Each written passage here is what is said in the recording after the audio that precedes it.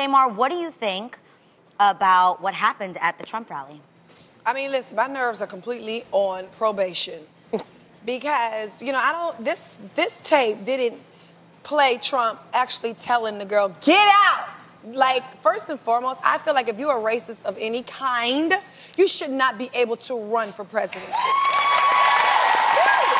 not what this country is supposed to stand for at all.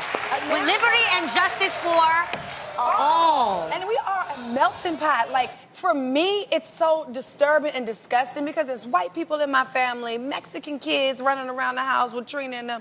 And it's just like, no, they in my family. No, really. And it's like, we don't talk about, you know, you're black, you're white, you're Mexican, you're other. We don't do that. Everybody is all one and the same. Yes. And I'm just disgusted that somebody who's running for president, you're not even in the House yet.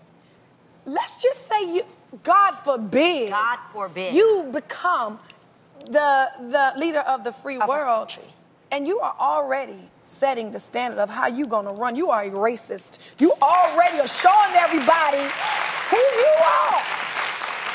What happened in that video, Absolutely. I will agree with you, is wrong. It's wrong. And Yes. people should be able to go to a rally and not get pushed around. That's right. I will say that, okay?